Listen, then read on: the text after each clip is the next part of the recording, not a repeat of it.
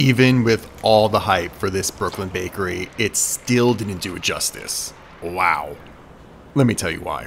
Radio Bakery opened this year with lines around the block and people raving about their bread and pastries. On an everything spice focaccia, they load up smoked salmon, cream cheese, dill, and pickled onions, a classic combo.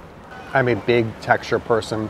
This focaccia is so good. Just that nice little crustiness on the outside, great tear through on the inside, and everything bagel seasoning around it is mwah. This is the Earl Grey morning bun suggested by the person helping me in the shop.